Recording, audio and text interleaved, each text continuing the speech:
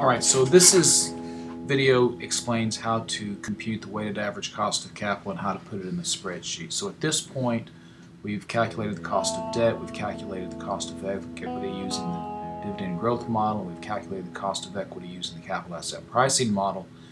So now we need to put it all together to compute the weighted average cost of capital. We're going to assume that our firm has a tax rate of 35% for the weighted average cost of capital purposes. So the first thing we need to do is go to Morningstar and get some information about long-term debt from the balance sheet. So just if you'll type in or Google Morningstar and then your ticker symbol for your company.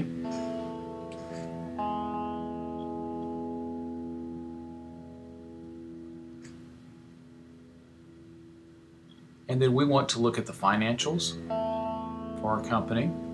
And then once we're in there, we'll want to choose the balance sheet. I think the default is the income statement, so we want to click on the balance sheet. And we're looking for the dollar value for the long-term debt for the most recent completed 12 months. This would be for my particular company, December of 2013. Look down for long-term debt, and we can see this value of 1,421. This is in millions, so this is $1,421,000,000 worth of long-term debt. So that is the book value of the long-term debt. So I want to record that in our spreadsheet. And then I need to make a market value adjustment. Remember, we want the market value of the long-term debt. So we're going to assume that the ratio of market value to book value for our bonds is the same as the ratio of market value to book value for all long-term debt.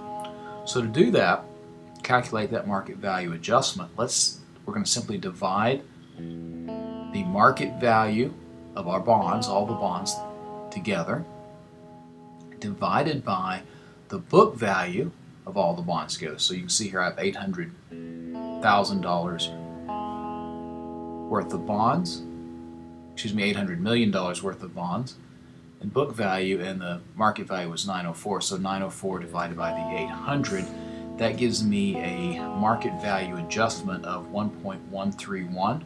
Again, just the market value of the bonds divided by the book value of the bonds. So then I can calculate the market value of debt simply as the book value of long-term debt multiplied by this market value adjustment, and that's going to give us the market value of debt. Then the next thing we need to do is calculate the market value of equity.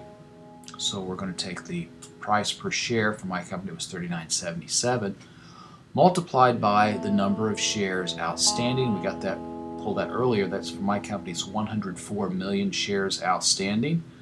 So 104 million times the stock price per share of $39.77 gives a market value of equity of about $4,135,000,000. So I add up the market value of debt, the market value of equity to give me the market value of the firm. And then once I have the market value of the firm, I can calculate my weight. So market value weight for debt is going to be the market value of debt divided by the market value of the firm. And likewise, the market value for equity is going to be the market value of equity divided by the market value of the firm.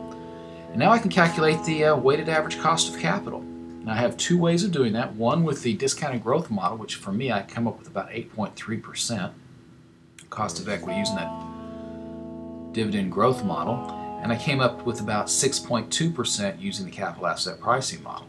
So I just need to plug in each one of these cells the weighted average cost of capital formula using these two weights and my weighted average yield to maturity that I calculated earlier for the bonds, multiplied by the weight of debt, and then of course by 1 minus the tax rate, just like the formula would be.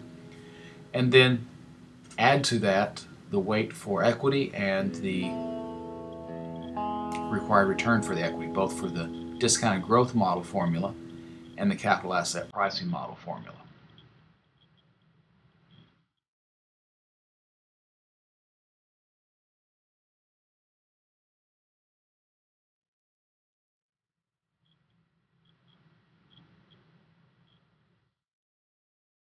So discount growth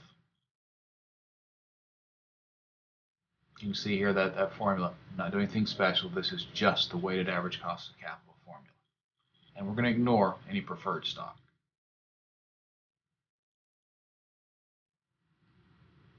I'll go ahead and put in my ticker symbol right here. Highlight this. I go to print, just print the selected area.